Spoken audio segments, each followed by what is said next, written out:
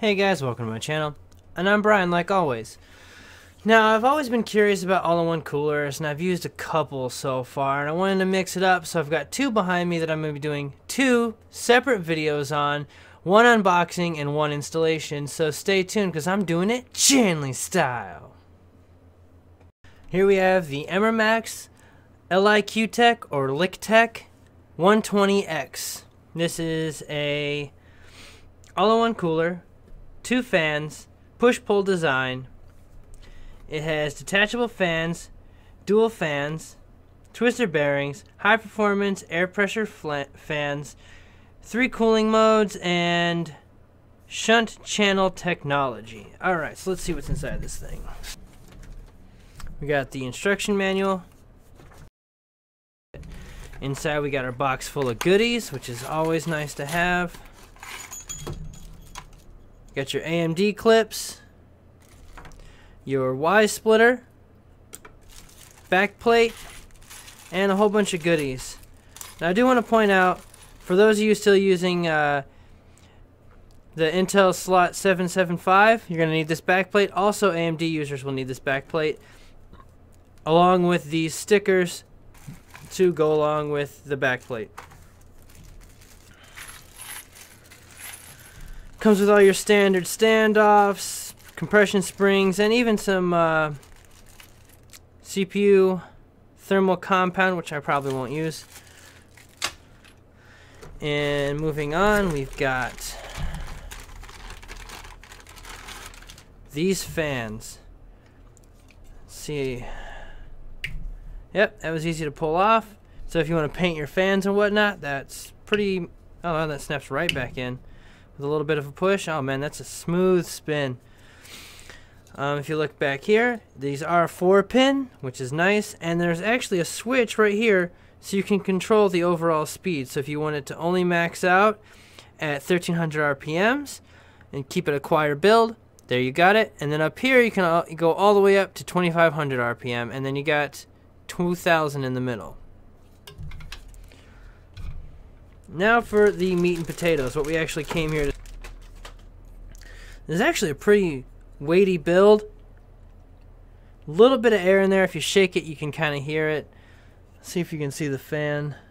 Very, very tight design in the fan. Copper bottom, which is always nice, with the nice little protector here. Make sure to remove that before you install it. I have made that mistake before.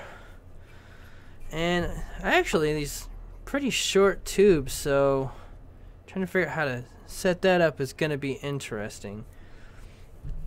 Alright guys, so this looks like a pretty legit all-in-one cooler. It's fucking beastly. It's really heavy, and I'm excited to install it. If you guys want to see me do an install video and show you what kind of temperatures I get on Devil's Canyon, go ahead and click somewhere in this general area with the floating picture. Hopefully I'll figure out how to do that. The one thing I really don't like is the Y splitter. Now the fans only use about 5.5 watts, but that's 11 watts going through one motherboard header. I don't like it.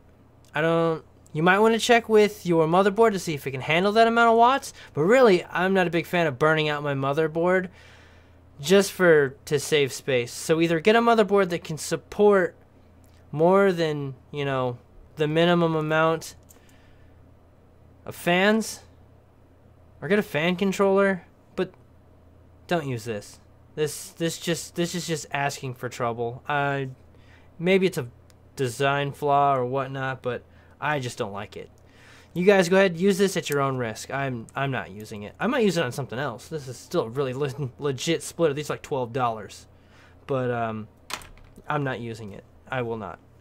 Oh, sorry guys, I just realized this got stuck in the box. It's a little Molex adapter to 2-pin fan, so I guess maybe you can use that to run the pump and use the other two for your... I don't know, just it's usable.